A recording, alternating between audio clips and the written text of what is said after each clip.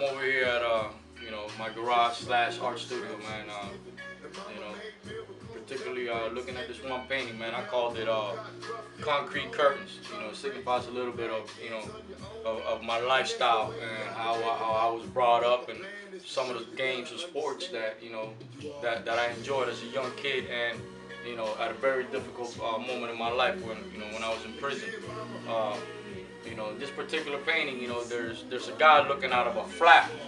You know, that flap for a long time was how I used to get fed, you know, as a young man in prison, you know, to get my 3 square meals a day, and you know, 3 showers a week. You know, I didn't have a script for my life, but, you know, you could have said that, you know, I was the director of my own show, and, you know, as a result of me being my director, you know, that's how I had to live for a long time, you know, being fed through a flap on a door.